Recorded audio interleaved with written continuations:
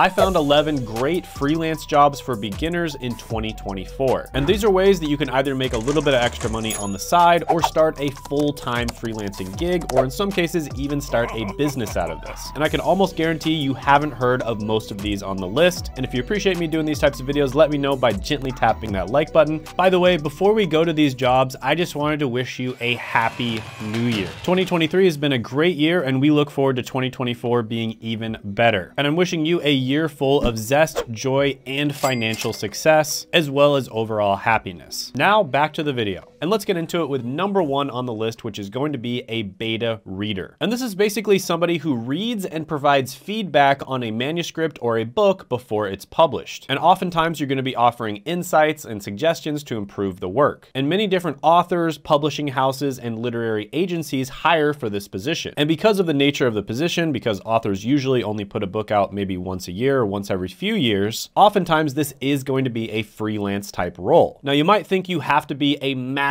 writer, right? You'd have to have an English degree, or you'd have to be someone who's been writing their entire life in order to do this position. But actually, in many cases, they're going to be hiring people who aren't masters at writing. Because the truth is, most of the people who read their books are not going to be literary geniuses. And they want to get feedback from the types of people who are likely to read their books. However, if you are good at writing, this is going to be a good role for you as well. Now, if you get hired for a job in this role, you're typically going to make around $20 per hour. However, if you do this as a freelancer, you can make much more than that. Some good websites to look into would be guru.com or upwork.com to get started. So yeah, this is a pretty good one. I'll go ahead and give it an 8 out of 10 opportunity score. Next is going to be a color season analyst. What? I'm just confused is all. And if you didn't know what this is, I don't blame you, because I didn't know what this is either. I'm glad to hear that.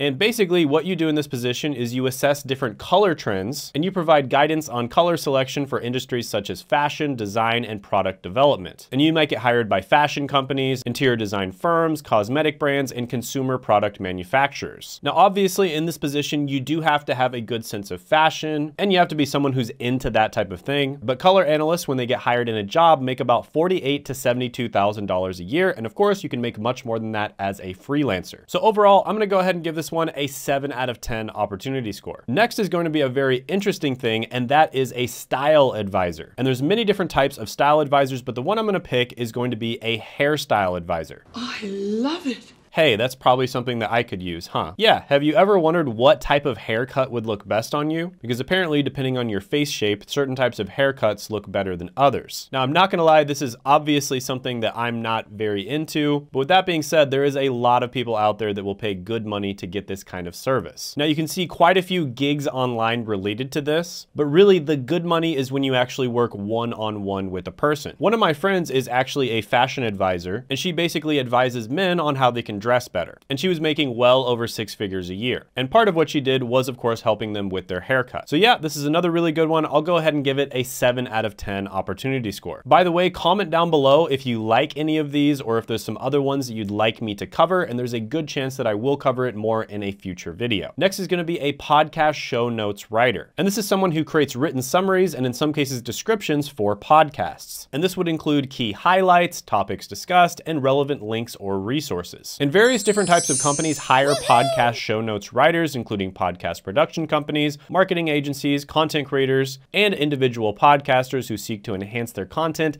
and engage their audience through informative episode summaries. Now, this also has another benefit of making it much easier for people to actually discover your podcast by typing in different keywords. So it's actually a great strategy to get more people to discover your podcast. Now, one secret that I'll tell you here is there's actually different types of AI-related software that will kind of help you do this. And it's not absolutely perfect, but the AI software will do like 95% of the heavy lifting for you. And one of those tools is Descript. And you can see there are many people making money doing this as freelancers online. And on Upwork, they typically charge $25 to $50 an hour. So yeah, this is another pretty good one. I think it's a really untapped market as well. And if you get really good at using the AI software, that can speed up your production by like 10 times. So I'm gonna go ahead and give this one an 8 out of 10 opportunity score. Next on the list is going going to be game coaching. And this is for my gamers out there that are really good at a particular video game. So if there's ever been a video game that you've gotten extremely good at, where you think that you're basically like top 1% in the entire world, this might be a good opportunity for you. So if your KD on Call of Duty is like 2.5, then you could definitely look into this. And there's actually a story of a 32-year-old high school dropout who turned his video game side hustle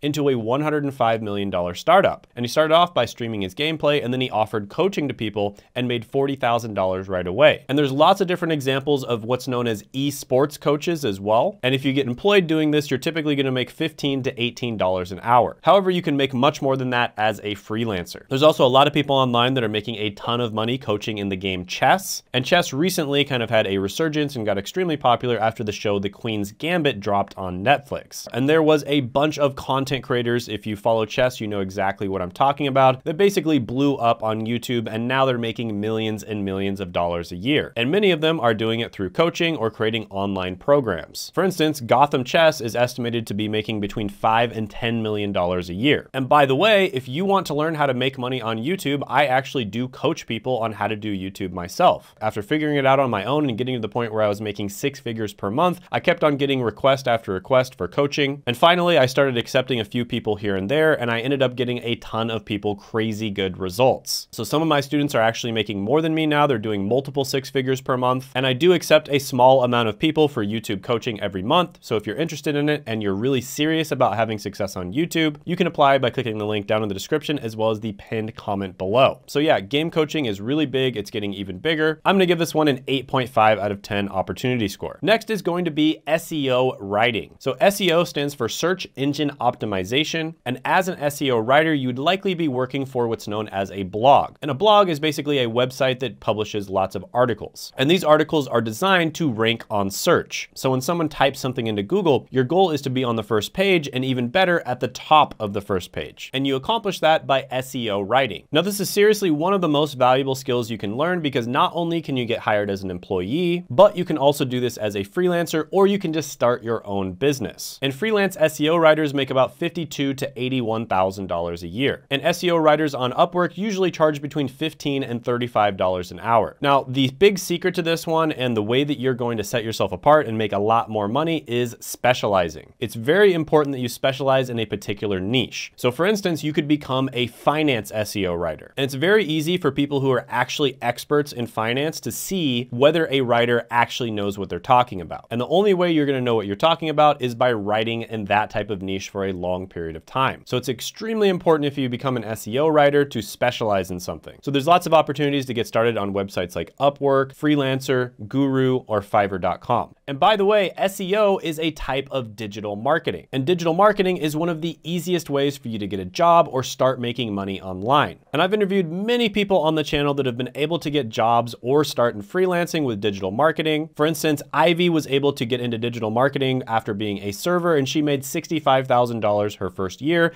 and she didn't have a college degree or any previous experience. And they were all able to do it through my friend Seth. He is basically the world-renowned expert on getting into digital marketing, and he has helped thousands of people get jobs. And Seth actually does offer a free masterclass where he's going to go over the different types of digital marketing and which ones might be the best for you and your personality type.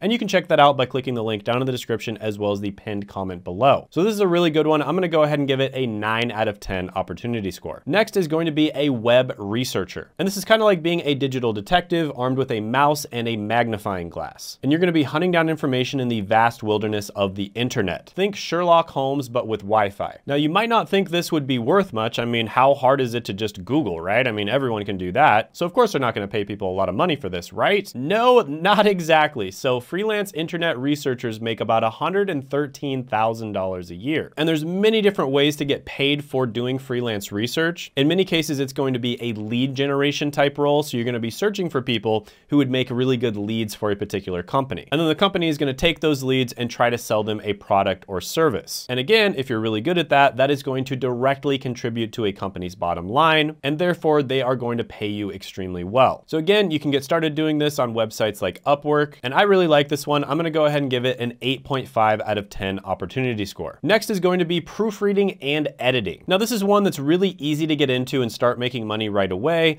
but it is going to have a lower ceiling when it comes to how much you can make. And how much you make is going to vary greatly depending on your skill level and your niche. So in general, editors and proofreaders make about $51,000 to $80,000 a year, and proofreaders on Upwork make about $18 to $35 an hour. There's also lots of different websites where you can apply for these different proofreading related jobs and gigs. Proofreadingservices.com is going to be one of them. Flexjobs.com is another. And yeah, this one is relatively easy to get into and start making money, especially if you're good at English. And it's even easier if you're bilingual. But it does have a lower ceiling, so I'm going to go ahead and give this one a 7.5 out of 10 opportunity score. Next is going to be a voiceover actor. And you've probably noticed there's lots of different content out there that's basically just a voiceover where you never see the person's face. Whether you're watching Netflix with David Attenborough, or you're watching random faceless channels on YouTube. And guess what? These channels have to hire voice actors for this. And voiceover artists make $57,000 to $105,000 a year. Now this one is a bit harder to break into. You kind of have to establish yourself and establish your brand in order to get steady, stable work. But there are websites like voices.com, upwork.com, and flexjobs.com where there are a lot of opportunities. So this is one where you're probably not going to make much money right off the bat, but once you get a few jobs, you start getting some good reviews, and you get a few steady, stable clients, this one can really take off. However, you typically do have to have really good audio equipment, and it takes a lot of technical knowledge to know how to set that up. So overall, I'm going to give this one an 8.5 out of 10 opportunity score. Next is going to be a bookkeeper. And this is actually a surprisingly good side hustle. You're basically going to be helping out accountants,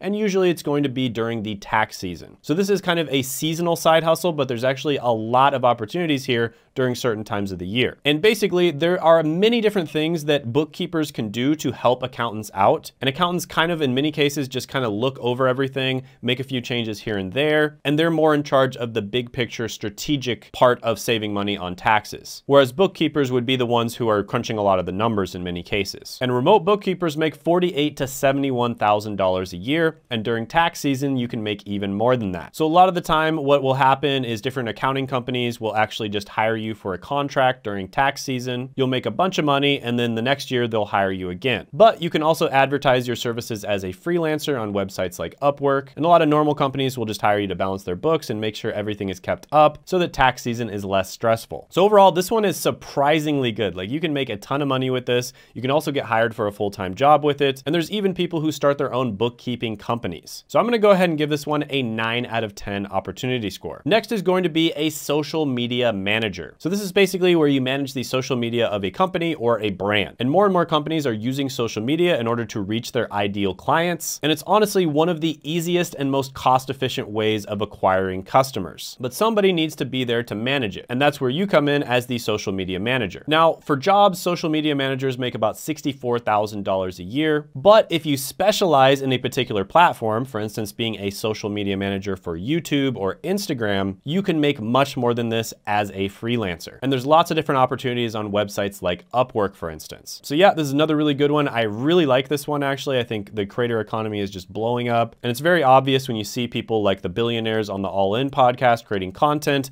that content is the way to go. So I'm going to give this one a 9.5 out of 10 opportunity score. And just as a reminder, I do help people to create content. Again, I'll put that link down in the description as well as the pinned comment below. You can apply for the coaching. And if you haven't seen it already, I did have a video on the 7 remote jobs that are always hiring that went viral. And you can check that video out by clicking right here.